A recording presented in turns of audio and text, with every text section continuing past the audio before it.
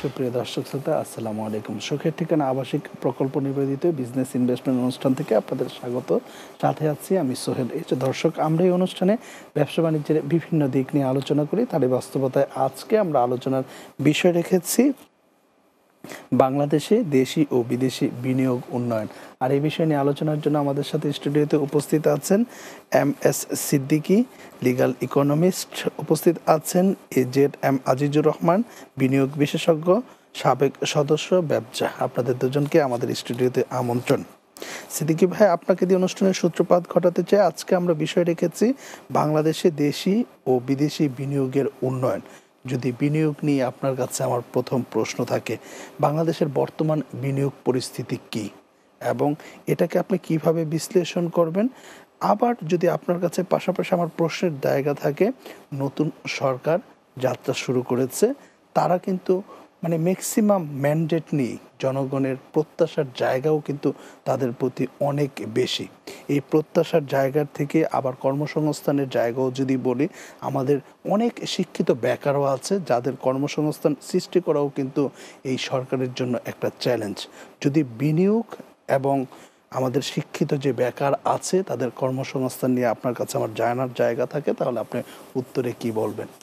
বিশেষজ্ঞরা বলছেন যে বাংলাদেশে বিনিয়োগ হচ্ছে, কিন্তু সেটা যথেষ্ট পরিমাণে নয়। প্রথমত প্রায় 8%-এর কাছাকাছি গ্রোথ জিডিপির, কিন্তু সেই পরিমাণ বিনিয়োগ প্রাইভেট সেক্টরে অথবা বিদেশি বিনিয়োগ আসছে না।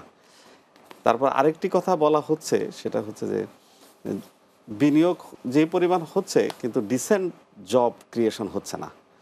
বাংলাদেশের মেজর পোর্শন এমপ্লয়মেন্টটা ইনফর্মাল সেক্টরে অথবা সার্ভিস সেক্টরে।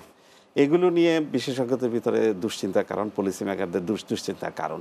বেসরকারি বিনিয়োগ কেন হচ্ছে না প্রাইভেট সেক্টরে, এটা নিয়ে অনেক কথাবার্তা হয়, প্রায়ই অভিযোগ আসে।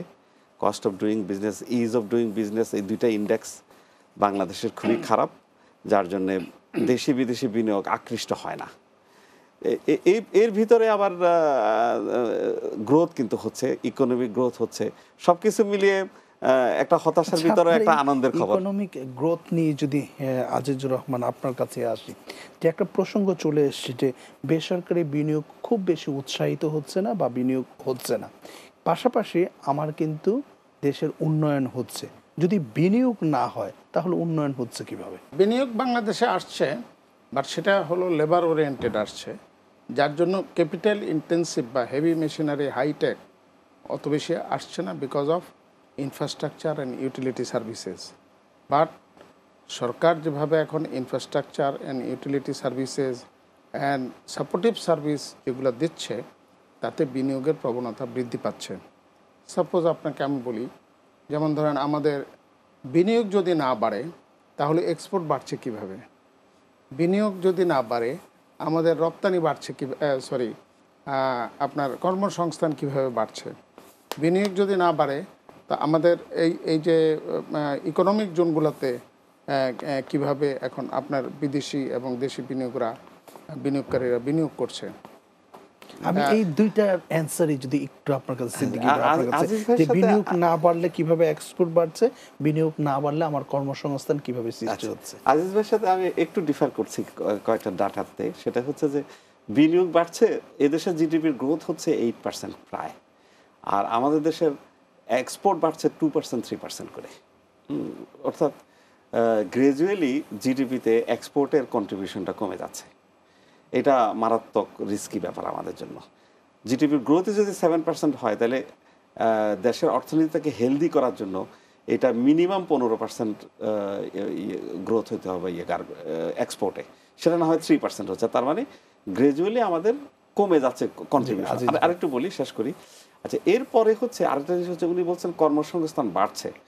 কর্মসংস্থান অ্যাকচুয়ালি যেমন আমাদের সবচেয়ে বড় যে গার্মেন্টস সেক্টর, সেখানে কিন্তু কর্মসংস্থান কমে যাচ্ছে, কিন্তু বাড়ছে কোথায়? সার্ভিস সেক্টরে। সেই সার্ভিস সেক্টর আবার আমাদের দেশে ইনফর্মাল সেক্টর, এটা কোনো ফর্মাল সেক্টর না। আমাদের ইন্ডাস্ট্রিতে, জিডিপিতে ইন্ডাস্ট্রির কন্ট্রিবিউশন কিন্তু অনেক বেশি, এখন প্রায় 30%। আমাদের গ্রাজুয়ালি আমাদের কৃষির কন্ট্রিবিউশনটা প্রায় 17% 18% কমে এসছে, ইন্ডাস্ট্রির কন্ট্রিবিউশনটা প্রায় 30%-এ চলে গেছে, বাকিটা সার্ভিস সেক্টরে। এখন আমাদেরকে যদি বিনিয়োগ বাড়াতে হবে শিল্পে, এবং সাথে সাথে গ্র্যাজুয়ালি কৃষিতে কন্ট্রিবিউশন বিনিয়োগ কমে যাবে, এবং কর্মসংস্থানও কমে যাবে, কারণ সেই শ্রমিকগুলোকে যাদেরকে রিলিজ করবে তারা শিল্প খাতে চলে আসবে। আজিজ ভাই, যেখানে আমার শিল্পে বিনিয়োগ বাড়ানো দরকার সেখানে খুব বেশি বাড়ছে না, বরঞ্চ আমার সার্ভিস সেক্টরে বিনিয়োগ বাড়ছে। আপনি কি যোগ করবেন? সেটা এখন অ্যাকচুয়ালি আমাদের যেমন ধরেন অনেক বিনিয়োগ আসছে, আমাদের রেডি জায়গা ছিল না। আমাদের যেমন এখন ইকোনমিক জোনগুলো হচ্ছে, ইভেন বেবজাকেও ইকোনমিক জোন করার জন্য সরকার 11,500 একর জমি দিয়েছে। তো আমার কথাটা হলো বিনিয়োগ হচ্ছে, বাট যে স্পিডে হওয়ার কথা সেই স্পিডে হয়নি, বিকজ অফ আমরা ল্যান্ড হাংরি কান্ট্রি। আমাদের ল্যান্ড প্রস্তুত অনেক জায়গায় ছিল না। আমাদের অনেকগুলা যেমন 12 বছর কোনো নতুন ইপিজেড নাই, তাহলে আপনার কিভাবে আপনার বিনিয়োগ বাড়বে, কিভাবে কর্মসংস্থান বাড়বে? তো সরকার হাত দিয়েছে, বাট এগুলাতে এখন কাজ চলছে।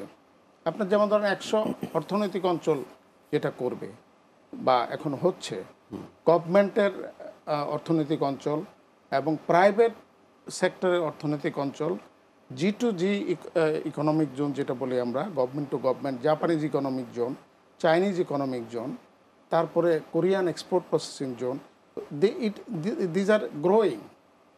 বাট কথা হলো আমাদেরকে আরও স্পিডিলি তাদেরকে সমস্ত ইনসেন্টিভ অ্যান্ড ইনফ্রাস্ট্রাকচার দিতে হবে।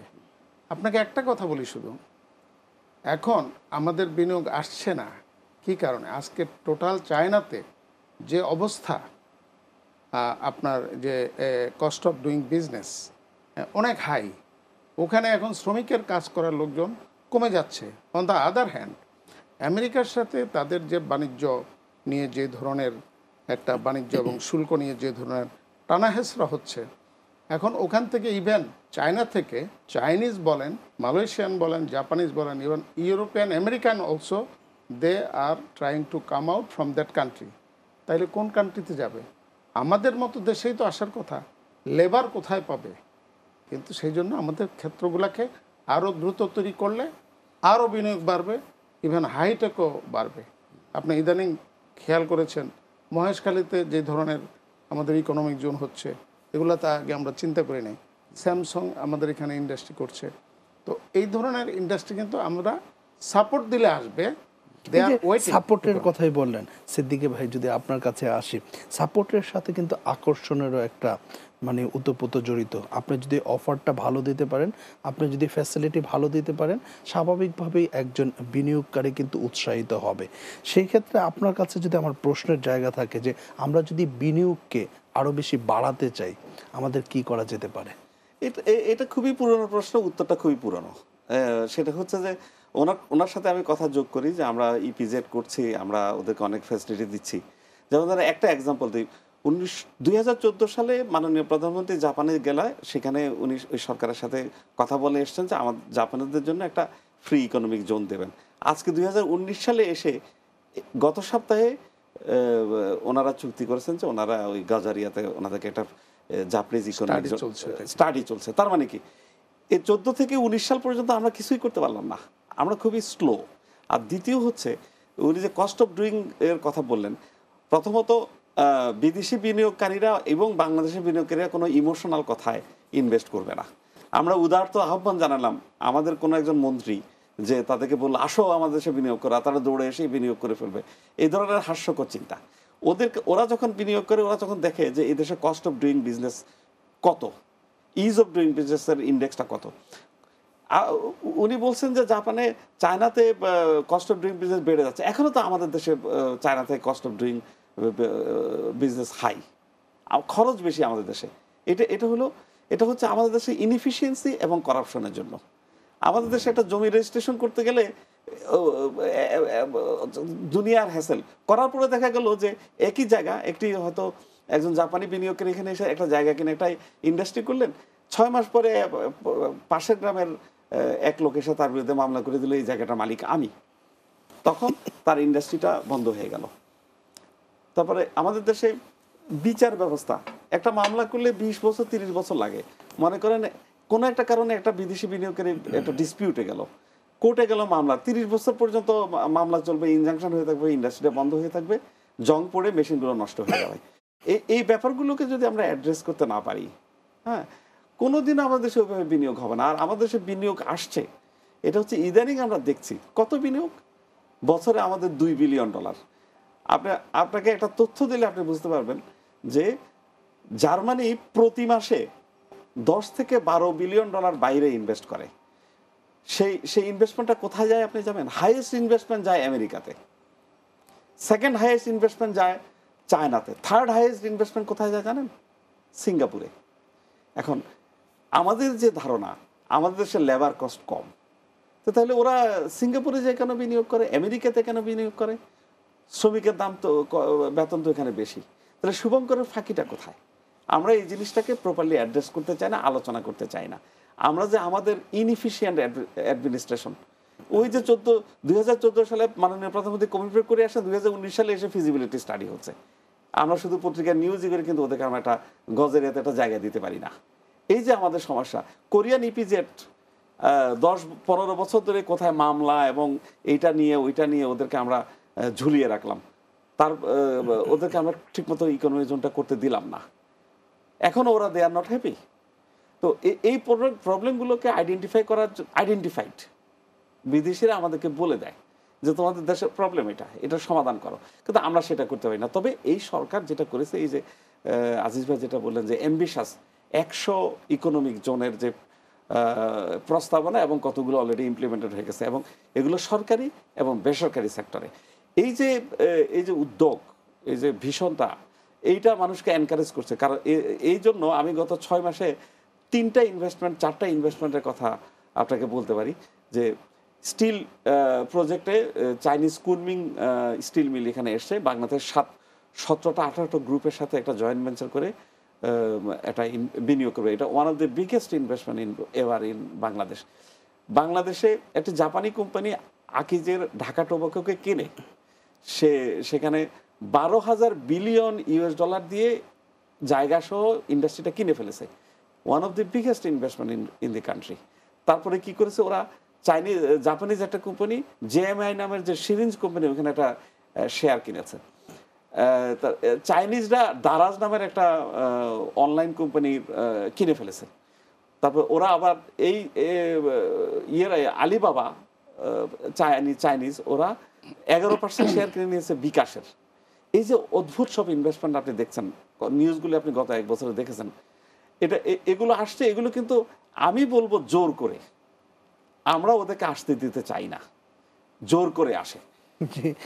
আমি এখানে একটু বলতে চাই সিদ্দিকী ভাই যে অ্যাকচুয়ালি আপনি যেটা ইউরোপ, আমেরিকা বা অন্যান্য দেশের কথা বলছেন যে বিনিয়োগ বাড়ছে, ওই যে আমার ওই কথাই আসেন আবার, ওদের বিনিয়োগ কিন্তু মেশিন ওরিয়েন্টেড, যার জন্য ওদের কস্ট বেশি হাই এবং বিনিয়োগ বাড়ছে, কিন্তু এমপ্লয়মেন্ট বাড়ছে না। আমাদের দেশে মেইন স্ট্রেংথ হইল employment is our man power is our strength, মানে মোর এমপ্লয়মেন্ট জেনারেটেড। ওই ইন্ডাস্ট্রিগুলো আগে আসলে আমাদের জন্য ভালো হবে। আপনার হাইটেক ইন্ডাস্ট্রি আসতে হলে তো আপনাকে হাইটেক ইনফ্রাস্ট্রাকচার দিতে হবে, তো আপনার হাইটেক ইনফ্রাস্ট্রাকচার তৈরি করতেও সময় লাগবে। আরেকটা আপনি যেটা বললেন সেটা যদিও আমি বলতে চাই না, যে কস্ট অফ ডুইং বিজনেস কিন্তু জেট্রো প্রায় 40 বছর যাবৎ এই এশিয়ান 30 কান্ট্রিজের উপরে স্টাডি করে দেখেছে যে মোস্ট অফ দ্য টাইম কিন্তু বাংলাদেশ কস্ট অফ ডুইং বিজনেসের লেস হচ্ছে। বাট ইনডাইরেক্ট সেটার কথা তো সেটা তো গভর্নমেন্ট দেখবে। আপনি কোন স্টাডির কথা বলছেন যে খরচ কম আমাদের দেশে? আমাদের দেশে শুধু শ্রমিকের খরচ কম না, কিন্তু কস্ট অফ ডুইং বিজনেস তো হাইয়েস্ট। 190 যেটা বলছেন আমি স্বীকার করি, লাস্ট 10 জনের ভিতরে আছে। আপনি হলেন যে যেটা বলছেন যে ইনডাইরেক্ট খরচ, যেটা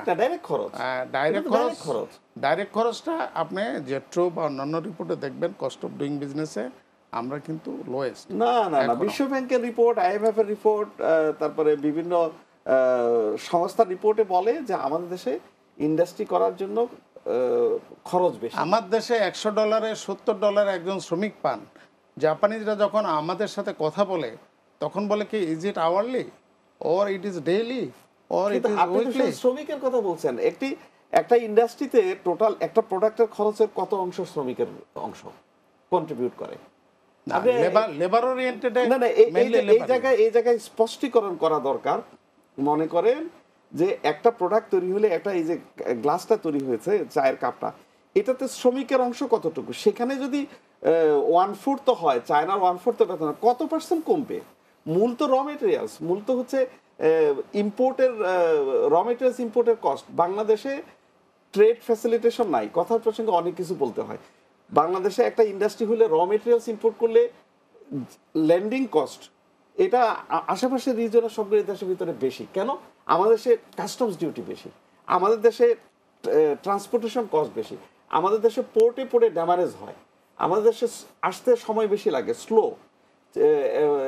যদি জাপান থেকে একটা র মেটেরিয়ালস আসে, সেটা সিঙ্গাপুরে এসে 7 দিন পড়ে থাকে, ওইখানে ছোট একটা জাহাজে তোলা হয়, ছোট জাহাজে তুলে সেই জাহাজটা চিটং পোর্টে আসে, চিটং পোর্টে আনলোড করার জন্য 7-8 দিন বসে থাকে ছোট জাহাজটা, তারপরে আনলোড পরা দেখা গেলো যে চিটং পোর্টে এটা পড়ে থাকে, নানা রকম ডকুমেন্টেশনের প্রবলেম, এরপরে ট্রাক পাওয়া যায় না নারায়ণগঞ্জ ফ্যাক্টরিতে।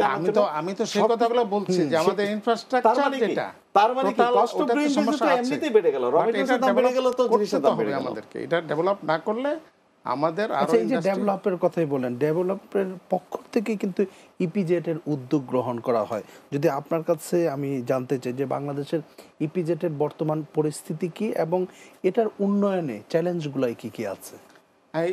হ্যাঁ, দেখেন, ইপিজেড গুলা শুনলে কিন্তু অনেক বড় জায়গার কথা মনে হয়। আজকে আপনি জানেন 8টা ইপিজেড হয়েছে গত 33 ইয়ার্সে, 35 ইয়ার্সে, মাত্র 2300 একর জমি। 2300 একর জমি থেকে ইপিজেডগুলা আপনি কত ইফিশিয়েন্টলি কাজ করছে, যে আপনার 5 লক্ষ লোক ডাইরেক্ট এমপ্লয়মেন্ট, অ্যান্ড ইনডিরেক্ট আপনি জানেন যে 6 থেকে 7 লক্ষ লোক কাজ করে।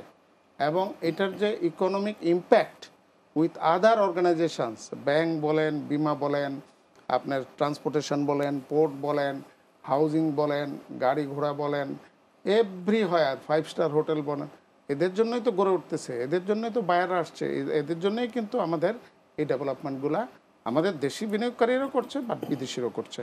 বাট এখানে সমস্যা যেটা হচ্ছে যে 2300 একর জমি থেকে যদি আমি 18 থেকে 19% অফ টোটাল ন্যাশনাল এক্সপোর্ট করতে পারি, টোটাল ন্যাশনাল এক্সপোর্টের ইপিজেডগুলো থেকে ধরেন আপনি 2000 একর জমি মাত্র ইউজ হয়েছে, সেই 2000 থেকে 20% এক্সপোর্ট হয়। দ্যাট মিনস যদি আমরা রিয়েলি ট্রাই করি, দ্যাট ইজ পসিবল করা, দ্যাট ইজ পসিবল। আর একটা কথা বলি, পৃথিবীর বিভিন্ন দেশে ওয়ান স্টপ সার্ভিস যেটা বলছে, আপনার কথাটার কিন্তু আসল জায়গা হলো one stop service.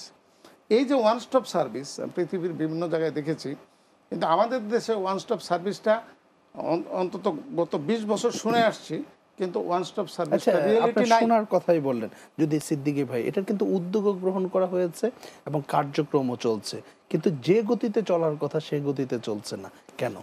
One stop সার্ভিসের আইনটা গত বছর হয়েছে, এরপর একটা রুল হয়েছে, কিন্তু এটা ওয়ান স্টপ সার্ভিসের যে বেসিক নিয়ম সেটা হচ্ছে যে একজন বিনিয়োগকারী আসবে, বিনিয়োগ বোর্ডে যে বিরাতে যে একটা অ্যাপ্লিকেশন করবে যে আমি এখানে একটা ইন্ডাস্ট্রি করতে চাই। ও অ্যাপ্লিকেশন করার কয়েকদিনের ভিতরে, 7 দিনের ভিতরে ওনাকে একটা চিঠি দেওয়া হলো, তোমাকে একটা অনুমোদন দেওয়া হলো। অনুমোদন দেওয়ার অর্থ হচ্ছে সেই চিঠিটা দিয়ে যতগুলি সার্ভিস, তাকে একটা ল্যান্ড, একটা জায়গা দেওয়া হবে, তাকে একটা বিল্ডিং করার সুযোগ করে দেওয়া হবে, তাকে পানি সাপ্লাইয়ের লাইসেন্স দেওয়া হবে, ইলেকট্রিসিটি সাপ্লাই দেওয়া হবে, তাকে টেলিফোন কানেকশন দেওয়া হবে, তাকে ইম্পোর্ট লাইসেন্স দেওয়া হবে, এনভায়রনমেন্ট লাইসেন্স দেওয়া হবে, তাকে এক্সপোর্ট লাইসেন্স দেওয়া হবে, তাকে ব্যাংকের ফাইন্যান্স দেওয়া হবে। এই রকম প্রায় 30-40টা 50টা জায়গা থেকে যে আলাদা আলাদা পারমিশন এখন নিতে হয়, সেগুলো সিঙ্গেল অ্যাপ্লিকেশনে সে পেয়ে যাবে। এখন আমাদের দেশে মুশকিল হচ্ছে, বিডার যে আইনটা করেছে, এই আইনটাতে মনে করেন উনি একটা কাগজে সই করে একটা পারমিশন দিয়ে দিলেন, বিডা একটা আমেরিকান একটা ইনভেস্টরকে। আমেরিকান ইনভেস্টর যখন এটা নিয়ে এর কাছে যাবে, ইকোনমিক জোনের কাছে যাবে যে আমাকে তো পারমিশন দিয়েছে, জমি দাও, উনি বলবেন যে আমার তো জায়গা রেডি হয়নি। আচ্ছা হলো, ইলেকট্রিসিটি ডিপার্টমেন্টের কাছে যাই বলবো যে আমাকে তো ইলেকট্রিসিটি আপনাকে দিতে পারবো না। এভাবে অর্থাৎ বিডা যদি একটা পারমিশন দেয় ওয়ান স্টপ সার্ভিস থেকে, সিঙ্গেল পারমিশন, সেটা 20-30-40টা ডিপার্টমেন্ট সেটা কমপ্লাই করবে, ইমপ্লিমেন্ট করবে। তো আমাদের দেশে যদি কমপ্লাই না করে, ইলেকট্রিসিটি ডিপার্টমেন্ট তো বলতেই পারে যে আমার তো ইলেকট্রিসিটি শর্টেজ, উনি একটা চিঠি দিয়ে দিলে হবে নাকি, আমি তো ইলেকট্রিসিটি দিতে পারবো না।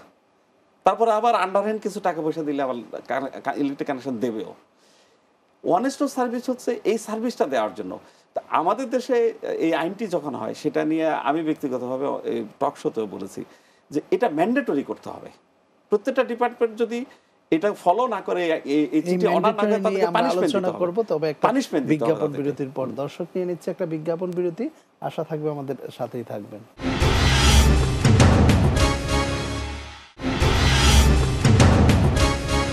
দর্শক, বিরতির পর আমাদের সাথে থাকার জন্য আপনাদের আন্তরিক ধন্যবাদ। সিদ্দিকী ভাই, আপনাকে দিয়ে আমরা বিরতিতে গিয়েছিলাম। বিরতির পূর্বে আমরা ওয়ান স্টপ সার্ভিস নিয়ে আলোচনা করছিলাম, এখানে কি কি জটিলতার জায়গা আছে, এটার সমাধানের পথই খুঁজছিলাম। যদি আপনি কন্টিনিউ করেন। এটা সমাধানের পথ হচ্ছে সেটা হচ্ছে যে সবগুলো ডিপার্টমেন্টকে সাথে সিনক্রোনাইজ করে একটা রিলেশন তৈরি করে, এইটা অনেক লেবারিয়াস জব। কারণ প্রথমত সবগুলো ডিপার্টমেন্টকে বিডার সাথে লিঙ্ক করতে হবে, এবং বিডার মিটিংয়ে যখন এটা অনুমোদন হবে সেই মিটিংয়ে রিলেটেড সবগুলি ডিপার্টমেন্টের অফিসাররা থাকবেন, এবং ওনারা ধরে নেওয়া হবে যে ওনারা সবাই এই পারমিশনটা দিয়েছেন, অর্থাৎ ওনারা এই পারমিশনটাকে ইমপ্লিমেন্ট করতে বাধ্য থাকবেন। এখন সরকারি কর্মচারীরা কোনো কিছু করতে বাধ্য নয় আমাদের দেশের আইন অনুযায়ী, ওনাদের ডিসক্রিশনারি পাওয়ার অনেক বেশি। একটি ডিপার্টমেন্টের একটি আদেশ আরেকটি ডিপার্টমেন্ট মানে না। তো সুতরাং আমাদের দেশে ওয়ান স্টপ সার্ভিসকে যদি বাস্তবে রূপ দিতে হয়, টোটাল অ্যাডমিনিস্ট্রেশনটাকে ওভারহোল করতে হবে। এই ওভারহোল করাটা অর্থাৎ তাদের চারিত্রিক পরিবর্তন আনতে হবে, তাদের আইনের ভিতরে তাদেরকে বাইন্ডিংয়ে আনতে হবে। এই যে আপনার বাস্তবায়নের কথাই বললেন, যদি আজিজুর রহমান আপনার কাছে আসে, বর্তমানে আমরা ডিজিটালাইজেশনের যুগে বাস করছি, আমরা এক ক্লিকেই পুরো ইনফরমেশন কিন্তু আমাদের কাছে চলে আসে। এটা কি আমার যে প্রসঙ্গটা সিদ্দিকী ভাই নিয়ে আসলেন যে আমার লাল ফিতার দৌরত্ব, দেখা যাচ্ছে যে একজন অনুমোদন দিচ্ছে, আরেকজন হয়তোবা সেটা বাধা তৈরি করছে, আমার বিনিয়োগ পরিস্থিতিও কিন্তু বাধা তৈরি হচ্ছে। এই ডিজিটালাইজেশনটা কি আমার উন্নয়নে ভূমিকা পালন করছে কিনা? হ্যাঁ জি, আমি সিদ্দিক ভাইয়ের সাথে আপনার ওএসএস সম্পর্কে, ওয়ান স্টপ সার্ভিস সম্বন্ধে বলি। অ্যাকচুয়ালি আমি জাইকার সাথেও কাজ করেছি এই ওএসএস নিয়ে।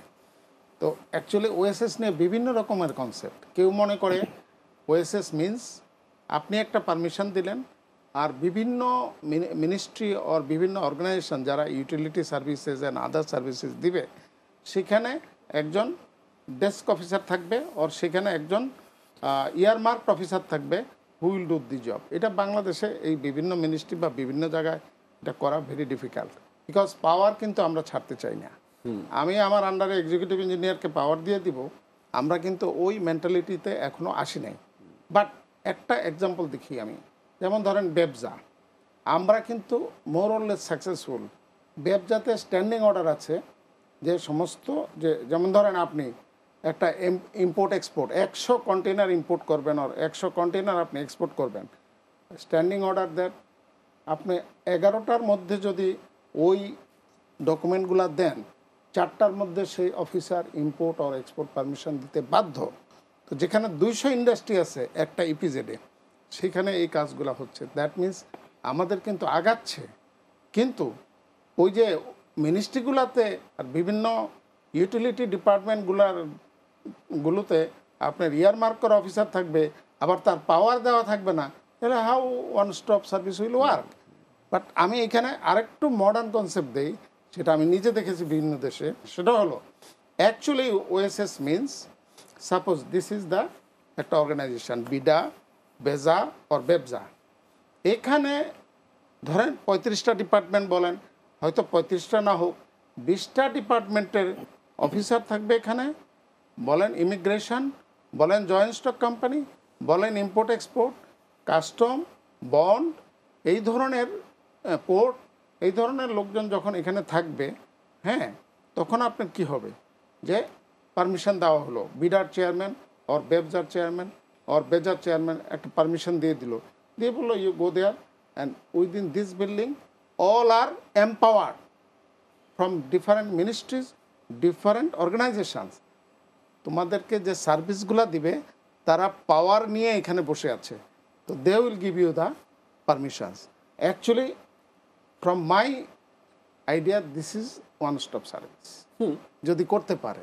কিন্তু আমরা বলি কি না, ওই মিনিস্ট্রিতে ওই সিদ্দিকী ভাই ইয়েতে তিতাস গ্যাসে ওখানে ঘুরে ফিরে ওই দাঁড়ালো, আমরা আবার জিরোতে চলে গেলাম। মিনিস্ট্রিগুলো যে না মানে, ডিপার্টমেন্টগুলো যে ফলো না করে ইনস্ট্রাকশন, ইভেন আপনি যদি অফিসার পাঠান, আপনার ধরেন 10 জন অফিসার বিভিন্ন অফিসার আছে, বাট উনি যদি আবার ওনার চেয়ারম্যানের কাছে ফাইল পাঠায়, ওনার মিনিস্ট্রির কাছে ফাইল পাঠায়, ওনার সেখানে সেক্রেটারি পর্যন্ত, আবার সে আমরা জিরোতে চলে গেলাম। এটাই হলো এখন বিরাট চ্যালেঞ্জ ওয়ান স্টপ সার্ভিস নিয়ে। আমি খুব বেশি আশাবাদী নই যে whether he one stop service নিয়ে, আমি কিন্তু মোটেও আশাবাদী নই, কারণ এটাকে ইমপ্লিমেন্ট করার মতো ক্যাপাসিটি অথবা মানসিক অবস্থা সরকারি কর্মকর্তাদের না। কিন্তু আমার প্রশ্নের জায়গা ছিল, আমরা তো এখন ডিজিটালাইজেশনে বাস করছি, যেহেতু আমরা এই যুগে পদার্পণ করেছি, এবং আমার যে ইয়াং জেনারেশন আছে যারা আমার ভবিষ্যৎ অর্থনীতিকে এগিয়ে নিয়ে যাবে, তাদের কিন্তু আগ্রহের জায়গাটাও অনেক বেশি। সেটা কি আমার এই যে লাল ফিতার দৌরত্ব নিয়ে আমরাই আলোচনা করছি, এটা কি গুছাতে পারবে কিনা? গুছাতে পারবে, এটা রাজনৈতিক নেতৃত্ব ডেফিনেটলি চিন্তা করছে, নাহলে এত বড় অ্যাম্বিশাস একটা প্রজেক্ট নিতে পারতো না যে 100টা ইপিজেড করব। আমাদের সে ওই যে উনি বললেন 10 বছরে আমরা মাত্র 20 বছরে 4টা করলাম, অথচ এই সরকার বলছে যে আমরা 21 সালের ভিতরে 21 সালের ভিতরে আমরা 100টা ইপিজেড করব, এবং সত্যি সত্যি কাজ শুরু হয়ে গেছে। এই যে একটা ভিশন বা দেখলাম আমরা, ভিজিবল হলো আমাদের কাছে একটা অ্যাকশন, সেই রকম আরেকটা অ্যাকশন যদি আমরা দেখি যে হ্যাঁ সরকার সিদ্ধান্ত নিয়েছে ওয়ান স্টপ সার্ভিসকে আমরা ইমপ্লিমেন্ট করবই, এবং এটা যদি না হয়, যারা এটা মানবে না এই অর্ডার, তাদেরকে আমরা শাস্তিমূলক ব্যবস্থা। আমরা ইপিজেড নিয়ে আলোচনা করছি, আজিজুর রহমান, যদি আপনার কাছে ইপিজেড সমূহের বর্তমান অগ্রগতি কেমন, এবং যদি পাশাপাশি আপনার কাছে জানার জায়গা থাকে, স্বাভাবিকভাবে আমরা কিন্তু সাফল্য নিয়ে আলোচনা করি, সাফল্যের জায়গাটাকে কতটুকু? ইপিজেডের তো সাফল্য এটা অ্যাকচুয়ালি সারা দেশব্যাপী জানে, যেটা আমি বলছিলাম, মাত্র 2000 বা 2300 একর থেকে হোল কান্ট্রির ন্যাশনাল এক্সপোর্টের 20% এখান থেকে এক্সপোর্ট হয়। তার মানে আজকে যদি আমাদের যেমন ধরেন বেজা ইকোনমিক জোন, আমরা যে ইপিজেড যেটা করছি, সেটা যদি 1100 একরে আবার ইমপ্লিমেন্ট হয়, দ্যাট মিনস আরও 10% কন্ট্রিবিউশন বেড়ে যাবে। আর বেজার যে লক্ষ লক্ষ একর জমি গভর্নমেন্টের, মিরেশ্বরা ইকোনমিক জোন বলেন, প্রায় 30,000 একর জমি ফেনী ইকোনমিক জোন বলেন, এগুলো হলো গভর্নমেন্টের। তারপরে প্রাইভেটে আপনার ধরেন আব্দুল মোমেন আসছে, আপনার এই সাথে সিটি গ্রুপ হচ্ছে না, যারা ইমপ্লিমেন্টেশন চলে আসছে, একে খান, তারপরে আমাদের ওই যে মেঘনা group of industries, they are coming up. এখন জিনিসটা হলো যে ইমপ্লিমেন্ট করার জন্য সরকারের সার্বিক সহযোগিতা প্রয়োজন হবে, বিশেষ করে ইনফ্রাস্ট্রাকচারে, ফিনান্সিয়াল সেক্টরে কিন্তু যে ইনসেন্টিভ। আচ্ছা, অবকাঠামোর কথা যেটা বললেন সিদ্দিকী ভাই, আমাদের কিন্তু অবকাঠামোর উন্নয়ন কিন্তু হয়েছে, কিন্তু যে গতিতে হওয়ার কথা সেই গতিটা নিয়ে অনেকে কিন্তু প্রশ্ন তুলছে। আবার অনেকে বলার চেষ্টা করছে যে হয়তোবা আমার উন্নয়ন হচ্ছে ঠিকই, কিন্তু যে পরিকল্পনা মাফিক হওয়ার কথা ছিল, পরিকল্পনায় কোথাও যেন হয়তোবা গরমিল থাকতে পারে। আপনি কি বলবেন? হ্যাঁ, এনওএন ডেভেলপমেন্ট প্রোগ্রামের দেখা যাচ্ছে যে বাংলাদেশে 50%-এর বেশি ইমপ্লিমেন্ট করা যায় না, আনইউটিলাইজ টাকাগুলো থেকে যায়। আর যেটা ইনভেস্টমেন্ট হয়, যেটা খরচ হয়, সেটা নিয়ে তো অনেক রকমের কোয়ালিটি নিয়ে কোশ্চেন আছে। কিন্তু তারপরেও বলতে হয় যে গত 10 বছরে যথেষ্ট পরিমাণে ইনফ্রাস্ট্রাকচারের উন্নয়ন হয়েছে। ইলেকট্রিসিটি বলেন, আদার সার্ভিস ইউটিলিটি বলেন, এগুলো ইমপ্রুভ করেছে। মানে অন্তত আগের 10 বছরের সাথে এই 10 বছর যদি আপনি কম্পেয়ার করেন, যথেষ্ট হয়েছে। কিন্তু এটা সাফিসিয়েন্ট না, কারণ হচ্ছে যেমন ধরেন আমরা কিন্তু আমাদের ইনফ্রাস্ট্রাকচারে আমাদের বাজেটের 5-6% ইনভেস্ট করি, কিন্তু ভিয়েতনামের দিকে তাকান ওরা 12% করে। আমরা কিন্তু এখনও সাফিসিয়েন্ট ইনভেস্ট করি না, কারণ আমাদের ক্যাপাসিটি না। আমরা এই 5%ই আমরা ইমপ্লিমেন্ট করতে পারি না, কারণ আমাদের ইমপ্লিমেন্টেশন যে এজেন্সিগুলো আছে, সরকারের সক্ষমতা, অ্যাডমিনিস্ট্রেশনের সক্ষমতা খুবই পুয়ার। এটাকেই ইমপ্রুভ করতে হবে। আমরা আসলে সরকারকেই আমরা আসলে ধরে ইফিসিয়েন্ট করতে হবে। এই ইফিসিয়েন্সি নিয়ে আমরা অত বেশি আলোচনা করি না। আমরা মনে হয় যেন একটু ভয় পাই এসব নিয়ে আলোচনা করতে, যে কাকে আর সমালোচনা করে ফেলবো। রাজনৈতিক শক্তির, সরকারের নেতৃত্বের যথেষ্ট সদিচ্ছা থাকা সত্ত্বেও আমরা তো অ্যাডমিনিস্ট্রেশন বা আমলাতন্ত্র এটাকে ইমপ্লিমেন্ট করতে পারে না। তো ওইখানটা তো আমরা দুর্বল, ওইটাকে ইফিসিয়েন্ট করে তুলতে হবে। এই ইফিসিয়েন্সি আপনি যদি প্রশ্ন করেন যে কীভাবে করতে হবে, ডিরেগুলেট করতে হবে। একটা ফাইলে 100 জন অফিসার সিগনেচার করছে, ক্লান্ত হয়ে যাচ্ছেন সিগনেচার করতে করতে। সেটাকে যদি আমরা কমিয়ে ফেলি, সারা দুনিয়াতে আমলাতন্ত্র ছোট হয়ে যাচ্ছে, আমাদের দেশ আমলাতন্ত্র বড়ই হয়ে যাচ্ছে। হ্যাঁ, যে চেয়ারে আগে ডিপটি সেক্রেটারি বসে কাজ করতেন সেখানে এখন এডিশনাল সেক্রেটারি বসে কাজ করেন। ন্যাচারালি এফিসিয়েন্সি বাড়ছে না, কমে যাচ্ছে। তো আমাদের তো ওইদিকে অ্যাটেনশন দেওয়া দরকার এবং ডিরেগুলেট করা দরকার। এই যে এত পারমিশনের কথাই বললেন, যদি আজিজুর রহমান আপনার কাছে আসি, যে দক্ষতার প্রশ্নে দেখা যাচ্ছে যে আমরা যে অফিসেই যাই না কেন দক্ষ শ্রমিকের অভাব প্রতিটা অফিস থেকে কিন্তু বলা হয় যে আমরা পারফেক্ট লোক পাচ্ছি না। আবার বাস্তবতায় যদি যান তাহলে দেখা যাচ্ছে যে বিবিএ এমবিএ হোল্ডার বা আমরা উচ্চশিক্ষায় শিক্ষিত যাদের বলি, শিক্ষিত বেকারের সংখ্যাও কিন্তু অনেক বেশি বৃদ্ধি পাচ্ছে। এই যে আমার শিক্ষিত বেকার বৃদ্ধি পাচ্ছে বাট পারফেক্ট লোক পাওয়া যাচ্ছে না, এটা কেন? এটা দুটা কারণে হতে পারে। Actually ইন্ডাস্ট্রিগুলোতে professionalism main important.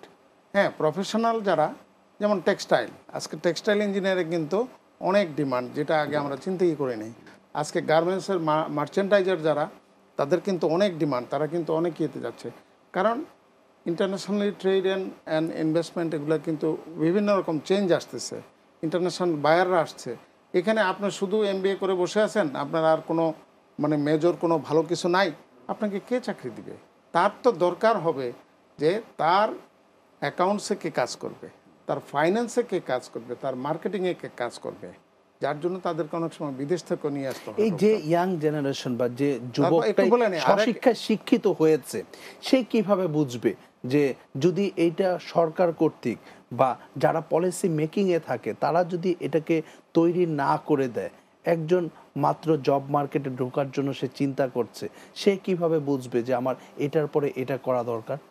সেটাই যে আমরা দেখেন ফ্র্যাঙ্কলি ইভেন এটা এখন পলিটিক্যাল অলসো, ফট করে একটা স্কুল খুলে দেই, ফট করে একটা মাদ্রাসাও খুলে দেই, ফট করে একটা, কিন্তু অ্যাকচুয়ালি যে টেকনিক্যালের যুগ, আইটির যুগ বা এইসব যুগ, আমি যদি একটা টেকনিক্যাল সেন্টারও খুলি সেটা কিন্তু অনেক বেশি এফেক্টিভ। এটার সাথে আমার যোগ হচ্ছে প্রথমত আমাদের দেশে এডুকেশন সিস্টেমটা বাস্তবে আমাদের যে জব মার্কেটে রিকভারি এটার সাথে সমন্বয় করা হয়নি। যেমন ধরেন আপনাকে বলি যে বিশ্ববিদ্যালয়ের সাথে ইন্ডাস্ট্রিগুলোর একটা কোঅপারেশন দরকার। এদের কি রিকোয়ারমেন্ট ওরা জানবে, তখন ওরা ক্যারিকুলামটাকে রেডি করবে। যেমন আপনাকে ছোট্ট একটা রেফারেন্স দিলে বুঝবেন, সেটা হচ্ছে যে বাংলাদেশে যে ডিপ্লোমা পলিটেকনিক ইনস্টিটিউটগুলো আছে গত 30 বছরে ক্যারিকুলামের তেমন কোনো চেঞ্জ হয়নি। অর্থাৎ যে ছেলেটি ডিপ্লোমা করে বেরিয়ে আসছে, সে যখন জব মার্কেটে যে অ্যাডভান্স মেশিনটা ইউজ করতে হয় তাকে, সেটা সে করতে পারে না। তার ক্যাট কম্পিউটার এইডেড ডিজাইন, এটা সে একটা কথা উচ্চারণ করলাম, কম্পিউটার ডিজাইন, ক্যাটটা সে বোঝে না। সুতরাং তাকে আবার জব মার্কেট চাকরিতে যে আবার তাকে নতুন করে পড়াশোনা করতে, এই জন্য আমাদের দেশে একটা সস্তা একটা কথা চালু আছে যে পড়াশোনার সাথে বাস্তবের কোনো মিল নাই। এই কথাটা বলা হয় এই জন্য যে একজন ইঞ্জিনিয়ার একটা ইনস্টিটিউটে পাশ করে ইঞ্জিনিয়ার হলো, সে যখন চাকরিতে গেল সে মেশিন দেখে অবাক হয়ে যায়, আমি বইতে কি পড়ে আসলাম, এখানে মেশিনটা এমন কেন। অর্থাৎ আমাদের যে টেকনোলজিক্যাল অ্যাডভান্সমেন্ট বাস্তবে ইন্ডাস্ট্রিতে বা প্র্যাকটিক্যাল ফিল্ডে, সেটার সাথে ক্যারিকুলামের কোনো মিল নাই। সেই জন্যই এই সমস্যাটাগুলো আমাদের হচ্ছে, মানে টার্গেট ওরিয়েন্টেড শিক্ষা ব্যবস্থা। এখন আপনি তারপরে হয়তো অনেকে হাসাহাসি করে প্রাইভেট সেক্টর, প্রাইভেট ইউনিভার্সিটিগুলো নিয়ে অনেক মজার ব্যাপার কথাবার্তা বলে যে এখানে তো পড়াশোনা হয় না। অ্যাকচুয়ালি আমাদের দেশের যে পাবলিক ইউনিভার্সিটিগুলোতে আমরা যখন পড়েছি তখন পড়াশোনা ওদেরকে বলা হতো যে তোমরা বিসিএস পরীক্ষা দিবা, সিএসপি অফিসার হবা, ওদেরকে এই স্বপ্ন দেখাতো। প্রাইভেট ইউনিভার্সিটিগুলোতে যে পড়ানো হয় ওদেরকে বলা হয় যে তোমরা গ্রামীণ ফোনে চাকরি করবা, মাল্টিন্যাশনাল কোম্পানিগুলোতে চাকরি করবা, এন্টারপ্রেনারশিপ শেখায় না। কারণ আমাদের দেশে উদ্যোক্তার কথাই বললেন আজিজুর রহমান, আমাদের উদ্যোক্তা কিন্তু খুব দরকার। কারণ আমার যে পরিমাণ জনসংখ্যা, আমার যে পরিমাণ আয়তন বা আমার যে পরিমাণ কর্মসংস্থান দরকার, সেই পরিমাণ কিন্তু ইন্ডাস্ট্রি কিন্তু আমার বেড়ে ওঠে নেই। স্বাভাবিকভাবে আমার যদি উদ্যোক্তা সৃষ্টি হয়, এই উদ্যোক্তাই কিন্তু আরও 5 জনকে কিন্তু কর্মসংস্থান সৃষ্টিতে সহায়ক ভূমিকা পালন করবে। আমি যদি উদ্যোক্তা তৈরি করতে চাই তাহলে আমার কি করা যেতে পারে? উদ্যোক্তা তৈরি করার জন্য তো অ্যাকচুয়ালি আমাদের সেইভাবে কোনো ইনস্টিটিউশন নাই। এগুলো হলো কিছু কারিগরি ইনস্টিটিউশন অ্যান্ড কিছু প্রফেশনাল অ্যান্ড কিছু জেনারেল পড়াশোনা। উদ্যোক্তা তৈরির জন্য আলাদা কিন্তু আপনার ইনস্টিটিউশন করা দরকার, যে এন্টারপ্রেনারশিপ ডেভেলপমেন্ট অর এন্টারপ্রেনারশিপ উপরে পড়াশোনা করা, how to start A business, how to do a business, আপনি কীভাবে সাহস, মানে আপনি আপনি একজন বিজনেসম্যান হবেন। এই যে আমরা শিক্ষা নিয়ে আলোচনা করছিলাম, এর আগে কিন্তু আমাদের ইপিজেড নিয়ে আমরা আলোচনা করছিলাম। যদি আপনার কাছে আমি ইপিজেড নিয়ে একটু থাকতে চাই, যেহেতু আমরা বিনিয়োগ নিয়ে আলোচনা করছি, ইপিজেড এবং অর্থনৈতিক অঞ্চল নিয়ে কিন্তু সবাই কিন্তু মনে করে যে দুটার মনে হয় একই জিনিস। আসলে এটার মধ্যে কি কোনো বেসিক পার্থক্য আছে কিনা, আর যদি পার্থক্য থেকেই থাকে তাহলে মানে আসলে ফোকাসিংয়ের জায়গাটা কোনটা বেশি? অ্যাকচুয়ালি যখন ইপিজেড করা হয় তখন আমাদের মাইন্ডসেট শুধু না, আইনটাই করা হয় Bangladesh export processing zone authority act, যে export processing zone, that means only export oriented. মাইন্ডসেটে ছিল এখানে আসবে বিদেশিরা বা আমাদের দেশিরাও কিন্তু করতে পারে, বাংলাদেশিরা, তারা শুধু এক্সপোর্ট করতে পারবে। ওর ডিম এক্সপোর্ট আর একটা জিনিস আছে, যে সেই ডিম এক্সপোর্ট করতে পারবে। কিন্তু এই গত 30 বা 33 ইয়ার্স এভাবেই চলছিল। পরে এই কনসেপ্টটা আসলো যে না, পৃথিবীর বিভিন্ন দেশে প্রায় 5000 ইকোনমিক জোন বা free trade zone or export processing zone, হ্যাঁ, সো এই ধরনের কিন্তু আছে। তখন এটা কনসেপ্ট নেওয়া হলো যে ঠিক আছে, এখন আরও ব্রডার হইতে ইকোনমিক জোন আপনি কি করতে পারেন, পার্থক্য কী?